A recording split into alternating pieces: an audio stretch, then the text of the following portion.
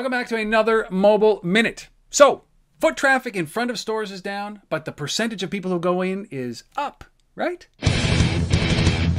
Yeah, I just got some really interesting data from a company called Euclid that I've been aware of for some time. But they just analyzed 20 million shopping sessions, and they have these sensors in more than 700 shopping centers, malls, and stores around the U.S. And these sensors can sense basically when a phone is going by, so they can tell essentially if you look at the window display, and then if you go in, where do you go in the store? It's all anonymous, so that there are no privacy issues here.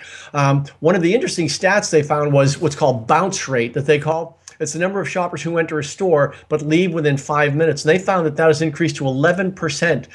Then it was 9% last year. So that means that a lot of stores have basically 5 minutes or fewer to essentially cause a transaction. The good news is the overall mean time spent per person in a store is 22 minutes. That's also slightly shorter than last year. So people seem to be more focused. They're getting much more mobile savvy, if you will. So they're researching, they know what they're going, and they know what they're going for.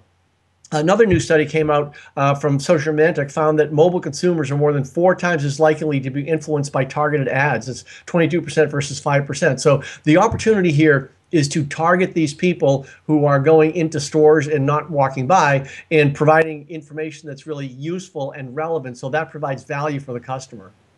Yeah, one of the biggest challenges is getting somebody in the store. The second biggest challenge is getting somebody to spend money. So the retailers are capturing the consumer. They're just not capturing their dollars, right?